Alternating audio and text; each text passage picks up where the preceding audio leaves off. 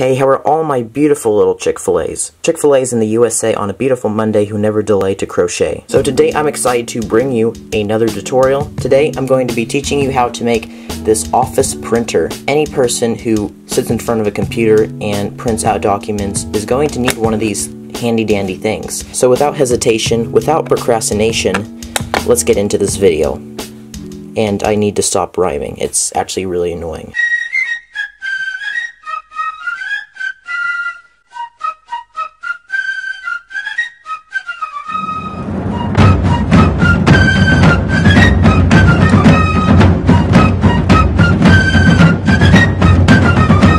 So I do apologize, I kind of went through that intro really super fast. I want to glance over this printer really quick. Very industrial, very heavy duty looking. As you can see, its size is very big. I gave it this cool mechanism on the top. There's a flap that comes down and locks everything in place. On the sides, there are some of these panel pieces that kind of act as slots so that when the paper is being printed, it can simply rest on these slots here. On the siding, I used a basic technique. I used a snot brick technique to be most specific. It's super useful, and no, I'm not talking about the little wet, soggy boogers that come out of your nose. I'm talking about studs not on top. Okay, so to begin, you're going to need a 4x4 plate as your main base. On top of that, I'm going to place a 2x2 brick dead center in the middle. Doesn't matter what color you use. And on the sides surrounding it, I'm just going to place a total of, I believe, about 10 snot bricks.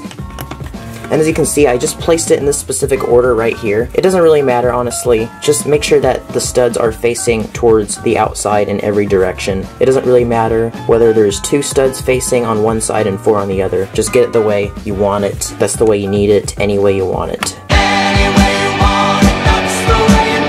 On top of this assembly, we're gonna place 2 2x4 bricks. And just like that. And to finish it off, we're going to need 2 more pieces, so I'm going to use a 4x4 plate once again. And finally, to settle the matter in the order of the chords, we're going to place a 4x4 tile. And that's just going to go right on top like how you put cheese on bread. So we're going to make these 2 assemblies right here, and these are going to create the sides of the printer. There's no need to take this apart, honestly, but I'm going to do it because you are my special Chick-fil-A's. This is a 4x4 plate, and on top, I'm just covering it with tiles. It's as simple as that. So you're going to need 2 of those, and you're going to place one on one side, and you're going to place one on the other. Wait, no, never mind. You're going to place 2 just like this, towards a corner, if that makes sense. Because on the third side, we're going to do something a little bit creamy and a little bit spicy. So basically what I'm going to do on another side, I'm going to create that same assembly. However, I'm going to place 2 panel pieces in the very center. So just like that. It doesn't matter if you connect it on the side of your printer in this way or in this way. It has to be in a horizontal direction though. I wouldn't recommend that you place it like this. So just make sure that they're facing horizontally above the gravitational pull of the earth. And finally, last but not least, we're going to finish this last side off. We're going to make this assembly right here, and I'm too lazy to take it apart, so why don't I just use my magic skills.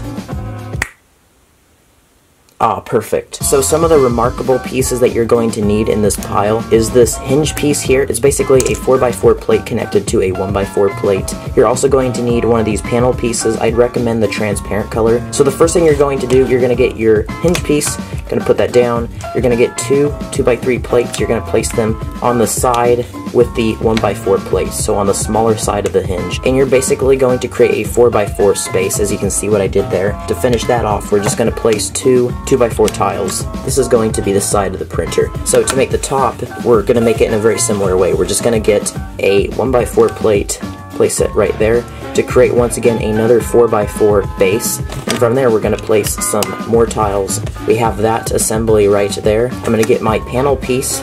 On the bottom, I'm going to place my 1x4 plate. We can grab so we're going to get our main printer assembly back. We're going to grab our hinge assembly, and we're going to connect it to the side. And from there, I'm going to get my glass piece and just slide it right in. But it goes just like that. And it has a realistic feel. Like, I could literally sit on it and it would print my butt. Like, it looks really cool. So that was the tutorial. If there was something that didn't make sense, or if there's something I forgot to mention, just comment down below. If you like this content, be sure to click the subscribe button, give this video a thumbs up, comment down below and give me your personal feedback. I'm going to be hosting a giveaway for this new iPhone X. Absolutely gorgeous. Also, I just want to announce, if you don't subscribe, I will shoot you in the nuts with a BB gun.